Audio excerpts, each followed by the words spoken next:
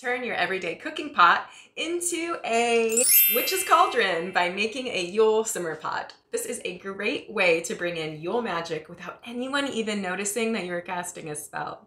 It brings in the spirit of Yule while filling your home with the aroma of the season. It is also totally edible and can be drank as a magical Yuletide tea, infusing your body and spirit with Yule magic. You can do this on your own or before you have guests arriving to infuse the air with the aroma of Yule and all of its witchy magic. Today, I'm going to take you through the simple kitchen tools that you will need, plus the easy steps to take to create your own Yule Simmer Pot for this magical season. Kitchen witchery has never been so easy to infuse into your Yuletide festivities. Plus, we get to create cauldron magic with this spell. Hi, I'm Rebecca Phoenix, and I am a magical teacher for Simple Mystic Miracles. Thank you for joining me today to learn how to make an easy, fun, and discreet Yule Simmer Pot. If you love learning fun witchy tips like these, like this video, subscribe to our magical channel, and turn on your post notifications so you always catch new witchcraft lessons from us. So for step one, we're just gonna turn our normal kitchen pot. Any kitchen pot will do. That's enough to simmer some water and all of your ingredients in there. You're just going to set an intention that this is going to become your witch's cauldron and that it's going to be filled with magic. So that's how we're gonna turn our everyday kitchen pot into a magical witch's cauldron. So just rub your hands together, really feel all of that magical energy that courses through you all the time innately. Just feel it rushing through your hands and then just hold it over that pot, really intending to infuse this pot with all that gorgeous witchy magic that you have running through your veins and just really pushing that into the pot, creating a Yule magic bubble all around this cauldron now, right? Now we're turning it into the cauldron. Just really pushing that energy in. Okay, now we've turned our basic kitchen pot into a witch's cauldron. So next we're gonna go over our very simple kitchen ingredients and their magical correspondence. Number one, cranberries. These are obviously very wonderful for Yule time and they help increase our energy, healing, and they bring in love. So you can substitute these for pomegranate seeds, which are also red and also in season. And then we are also going to need some apple slices. You see here, I'm using a whole apple. I sliced it sideways so that you can actually see the star that's in the middle because it's a 5-pointed star. Wonderful way to bring in some extra witchy magic. And the apples are for knowledge and wisdom of spirit and love. And you're also going to need a cinnamon stick. So this is for consecration of what we're creating, as well as cleansing for the Yule season. And it's going to amplify our magic and bring in some warmth during these cold winter nights. And if you don't have a cinnamon stick, that's okay. You can use ground cinnamon, or you can also use pumpkin pie spice, which has cinnamon in it and also has nutmeg, which is also going to go in here. So pumpkin pie spice could make it smell really good if you have that instead. And then we're going to need some orange slices. So I just have a couple here. You can use as many as you want. I'm using blood orange because it's red and makes it a little more Yule energy, but any kind of orange will do. And this is to represent the divine masculine and the return of the sun. So that's what Yule's all about, is celebrating the solstice and the return of the sun.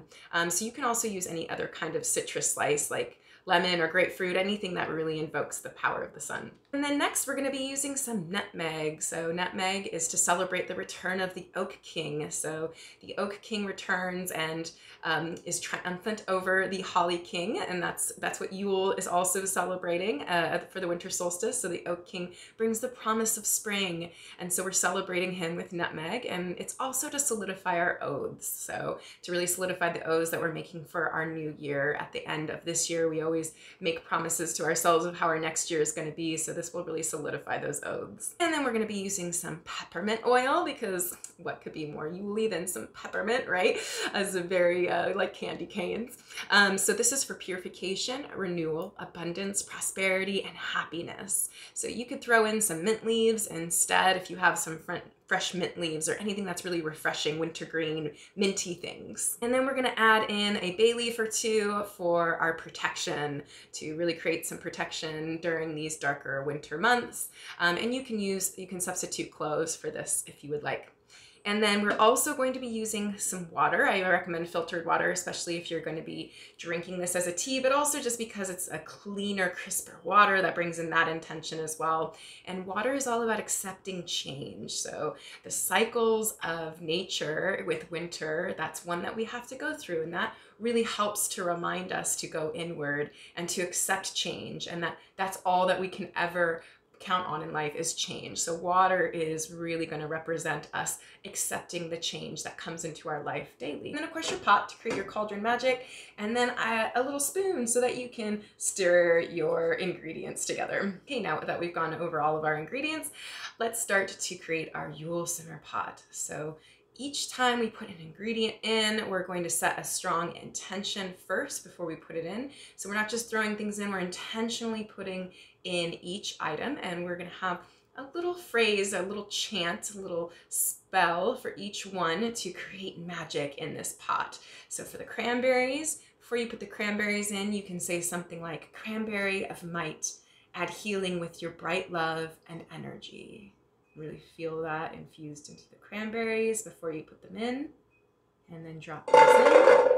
And then for your apple slices, you can say something like, "Apples of wisdom, bring insights and courage of love to the heart." Really feel that infusing into your apples, and then drop each slice in, really holding those intentions still, really feeling all that Yule magic around you as well. And then next we're going to add our cinnamon stick. You can say something like, "Sacred cinnamon, consecrate and cleanse my space to amplify the magic of the Yule season." And then we're going to add some nutmeg. And you can say something like, "I celebrate the hope of your return, Oak King. Bring solid foundations for the oaths I make to the highest good for my soul." And then add as much as you want in there. I like a lot of nutmeg, so makes it smell really good. And then next we're going to add our peppermint oil. Just a drop or two is plenty. You can say something like, "Refreshing peppermint, cleanse and purify as you renew our spirits. Bring in abundance, prosperity, and happiness."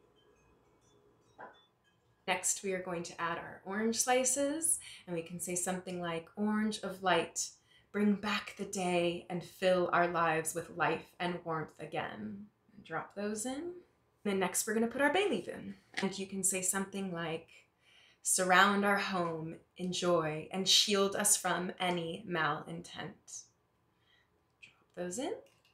And now all of your magical ingredients have been put into your pot. So next we're going to boil some water and put that in our pot to simmer. I love how beautiful and Yule and witchy it looks. Don't you guys love that? I love it. Okay. So then you're going to add your boiling water to your cauldron here, to your ingredients.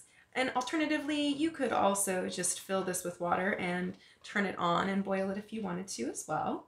Just really fill up that whole pot.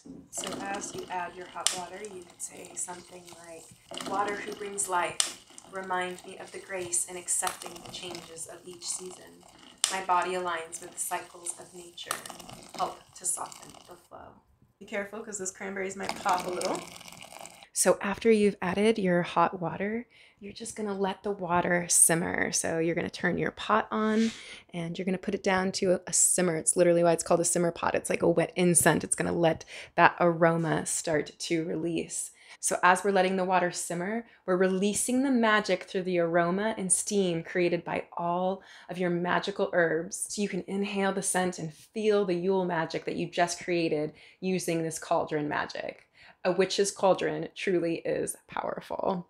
So this is also really great to do right before guests come over to really infuse your house with that beautiful, magical Yule smell, really put everybody in the mood for the season. And then they're also going to really be impacted by this beautiful magic that you created, whether they realize it or not. And your whole home is going to be infused with that gorgeous magic that you created through your intentions. And if you want, you can also give it a good stir. It's really start to release all of that steam. Oh man, it smells amazing as I'm doing it, but you're just really going to release the magic by doing that as well. So you can intentionally stir it 9 times. I like to do things in 9, or you can pick a number that feels best to you. So let this simmer for as long as you want, as long as it smells amazing. And as a bonus, you can even strain these herbs and drink it as a tea as well, as I mentioned before, which amazing, tastes incredible. So for more witchy tips like these, visit all of our wonderful links below, which are filled with tons of witchcraft goodies. And remember to like this video if you want more witchy tips like this, and subscribe to our channel and turn your post notifications on so that you can continue to hone your craft with us. Blessed be.